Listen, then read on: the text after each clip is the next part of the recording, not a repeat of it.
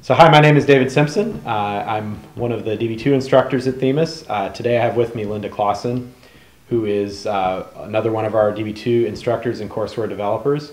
And we're here to talk a little bit today about some of the material we've been developing and delivering an awful lot lately, and that is for DB2 stored procedures and the new trends and directions that we have, particularly with DB2 version 9, with the native SQL PL stored procedures, and then the enhancements to that are coming in version 10.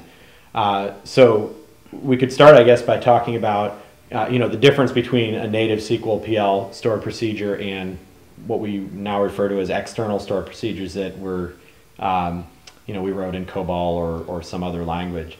So maybe talk a little bit about the difference between the two and how the native ones can help us. Well, native SQL procedures are written exclusively in DB2's native SQL procedural language, right, which means we don't have source code. We don't have a historical COBOL or PL1 source code. Right. And the entire thing is coded in the single create statement. And when we develop them and deploy them, they run directly in the database manager. There is no external workload managed address space requirement. And that's a key difference, right? That the external, when I write a procedure in COBOL, IBM won't let me put that inside the DB2 engine because I could do bad things to DB2, right? Because these SQL stored procedures are interpreted code, essentially, and IBM has more control of the environment, they let me actually put it inside DB2, which cuts down on the overhead of task switching and going back and forth in and out of DB2. So we can see some benefit right there, right? Especially if the procedure is fairly simple. Yeah. If this procedure is relatively simple, we have moderate to small amounts of if-then-else logic or case expressions. Then that if-then-else logic is bound directly into the plan with the SQL statements and stored in bytecode in the package. In the package, right? Inside the package. Right inside the package. Package is loaded directly into the database manager and executed there. Now there's another advantage to this.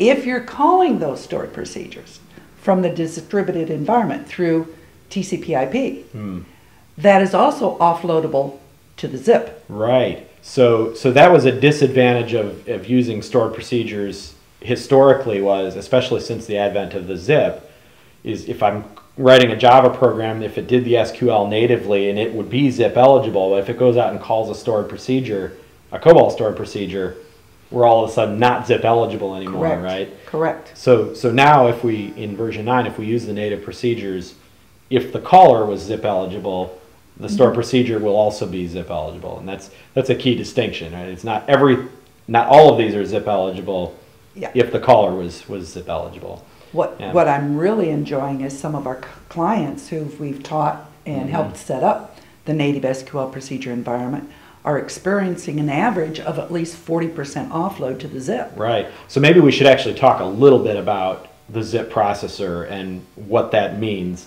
It's been around for a few years now, but at one user group that I was at just a few weeks ago, there was a tremendous amount of interest in, I hear this term zip being kicked around in the DB2.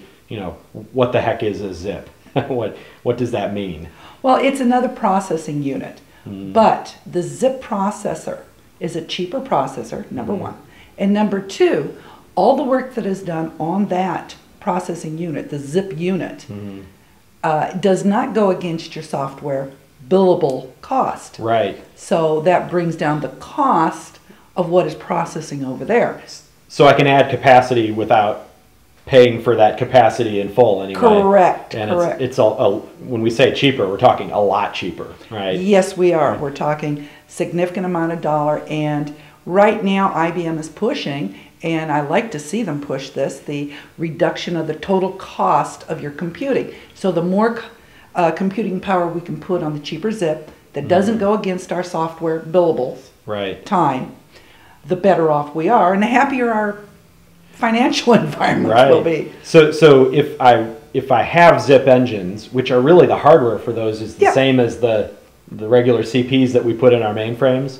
It's just configured differently to run certain types of workload. Correct. Right, so if I can write things that will run in that workload or as zip eligible, then I'm running on cheaper CPU, a lot cheaper CPU. So we may actually do some things, when we say the native SQL stored procedures are zip eligible, maybe we'll even write stuff in that language even when COBOL might outperform it just on the stopwatch, right? If it's going to reduce my cost of computing, you bet. Yeah. And we're not seeing, except for those COBOL programs that have massive amounts of logic code. Procedural code in them. COBOL's really good at that. They're very good at that. We're seeing a significant amount of improvement in performance in those zips, especially as we go from 9 to 10. Right. Now, you get more efficiencies with the SQL PL. We're seeing another, close to another 20% of performance improvement in the SQL SQL. And that's stuff we get for free just because IBM got better at interpreting that code. Each release of DB2 gets better. And version 9 gave us the new functionality. Right. And now 10 is improving the performance. Right. So that's when we talk about improving performance on our system, we might not be necessarily talking about using less CPU. We might be talking about what kind of CPU are we using. Correct. Cheap stuff or expensive stuff.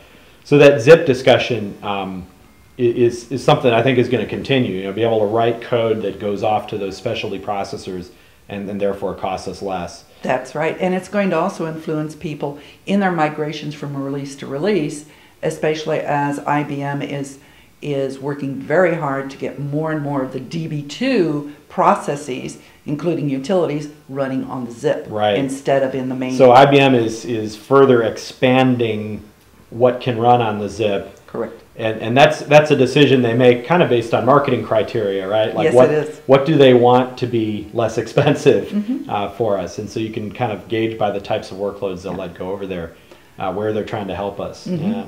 And there's another thing with native SQL procedures I think a lot of people overlook is the human factor.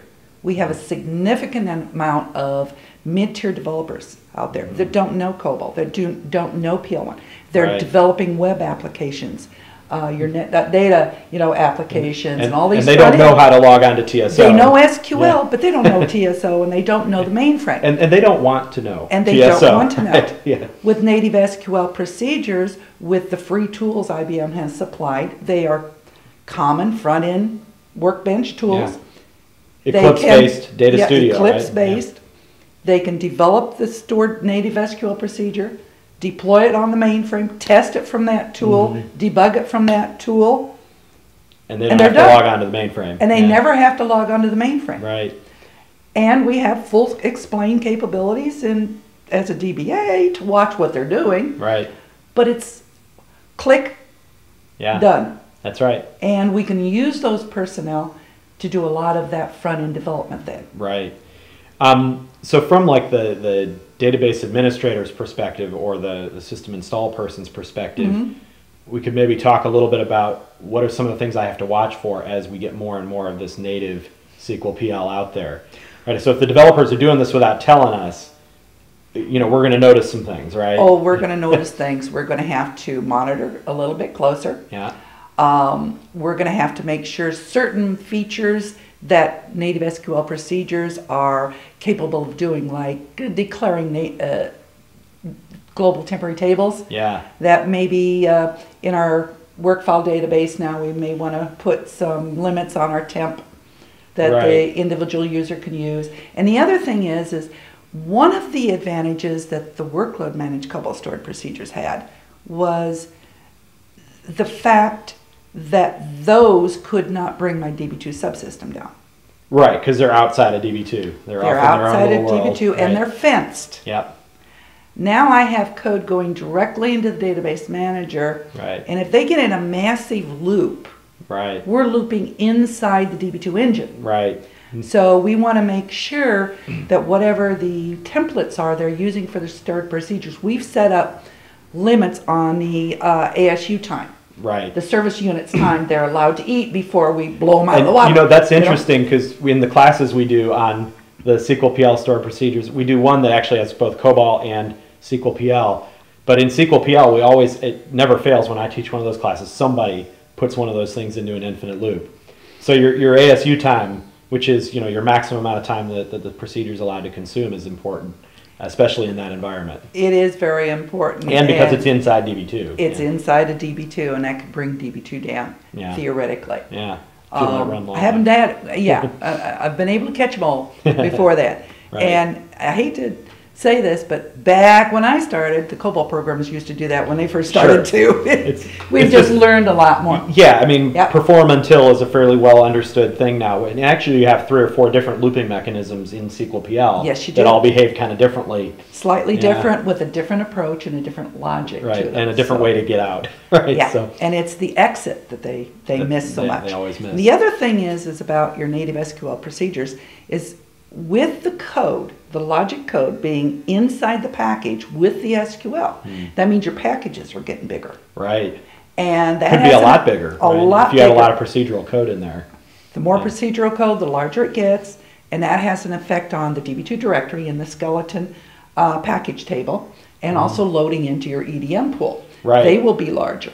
So yeah, and that's probably the EDM pool is the one we need to think about the most, because, you know, that's performance in real time if I don't have that size big enough to accept these much larger packages. That's correct. And the packages are larger because all the procedural code and the SQL is all bound up together in the same package, right? But we used to separate those into a load module and an SQL package. Yeah. Correct.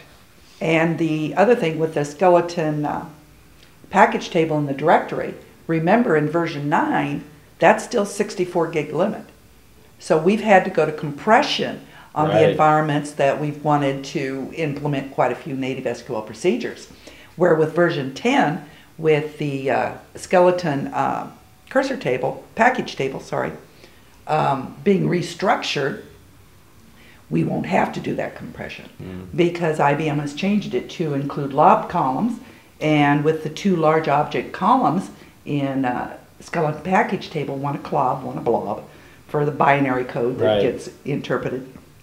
Loaded and interpreted, then that requirement goes away. Right, but we still got to load all that into the EDM pool when the thing runs, right? But the good news is it's up above the bar. Right. So, you know. And we really needed that 64-bit address problem solved for us to be able to run these things natively inside DB2. Correct. Otherwise, we could have overwhelmed DB2 below the bar. Yeah.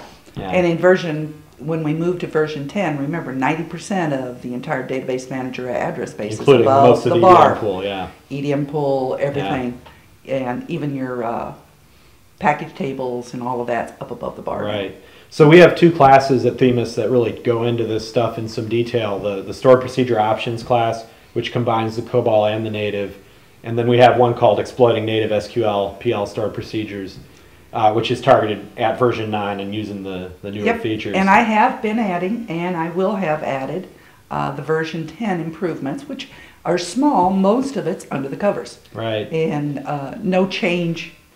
And there are some nuances in SQL PL, particularly with error handling and things like that, that are a little bit different than what traditional procedural coders might be used to. So it's important to get that stuff right when we start getting into this language. So we hope you'll join us in one of those classes in the near future. Thanks. Have a good